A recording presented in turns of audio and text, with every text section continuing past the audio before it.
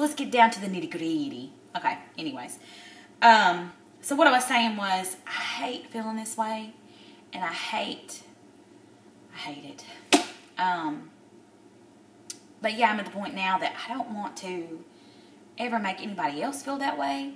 And I know it's me, not them. I mean, I know that.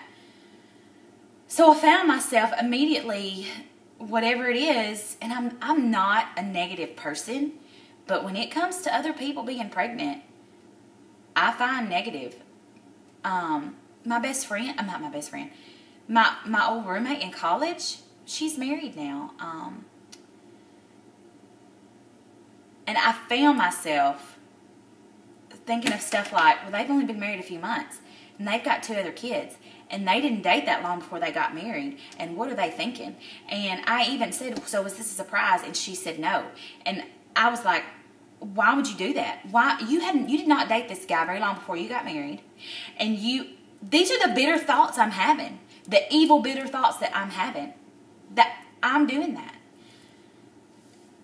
So anyways, if you just pray for me, guys. I am in a different place, but I still struggle. And I know that the devil knows how to get to me. See, I said I wasn't going to cry. I didn't in the last video. Well, maybe I did a little. Anyways. So I don't know. It's just a battle every time. But long story short, so Monday night my mom called me to tell me that my cousin Shauna had lost the baby. And it made me feel even worse. I cried and I cried and I cried for her. And I cried and I cried because I'm a horrible person. And I hate feeling that way. And I hate it. So I emailed her because I was too chicken to call her.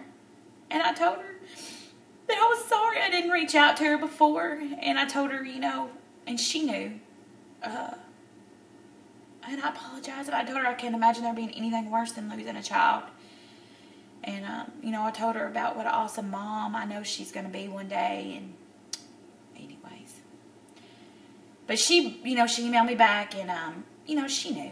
And one of the things she said was that she'd been in those shoes too. And that, she never wanted her anger or jealousy to get in the way of anybody else's happiness. And I appreciated that. And I want to be that way too. I just hate not appreciating somebody else's journey of pregnancy, if that's what you want to call it. Anyways.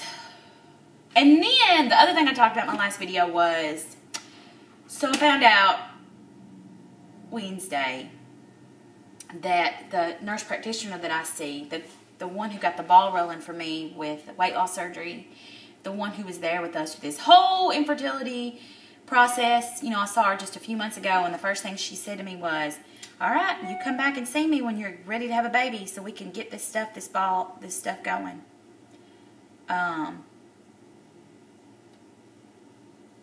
Sorry, I just got a crazy email.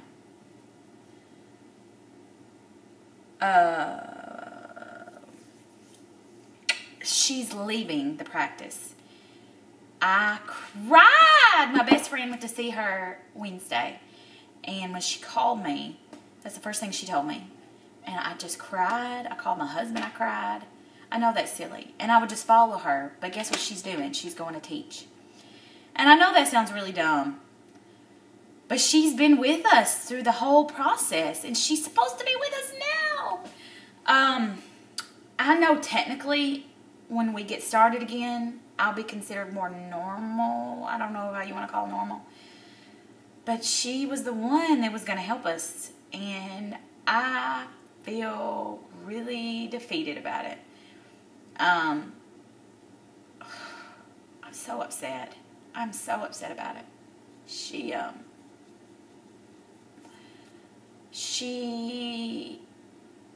I'm so upset.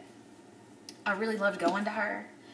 Not that somebody else won't be helpful, and not that information's not already going to be in my chart. But I'm so upset. So, that's where we are. And, technically we could start trying in October. We won't. We'll wait till December because I'm running that half marathon in December, and I do not want to be pregnant before that. That would make for a very miserable half marathon. And so yeah, I was just going to start seeing her. I'd kind of talking to some people and kind of talking to my husband. I just kind of decided that we were going to bite the bullet and just go ahead and start the Clomid in December because I'm 33. That time I'll be 34. Oh my gosh. I'm getting upset thinking about it. And I don't want to waste any more time. You know, I work with so many things I could say right now. I'm just going to quit because I'm going to get upset. So anyways, I'm upset with that. And I know that we're so blessed. And I know that. I'm sorry.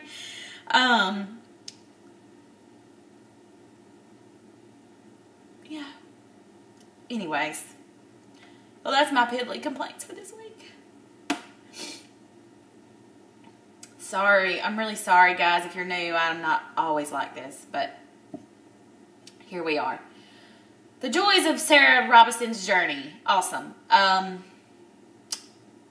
Happy notes. Let's think of happy stuff. So, hey, in my defense, it's my lady time, okay?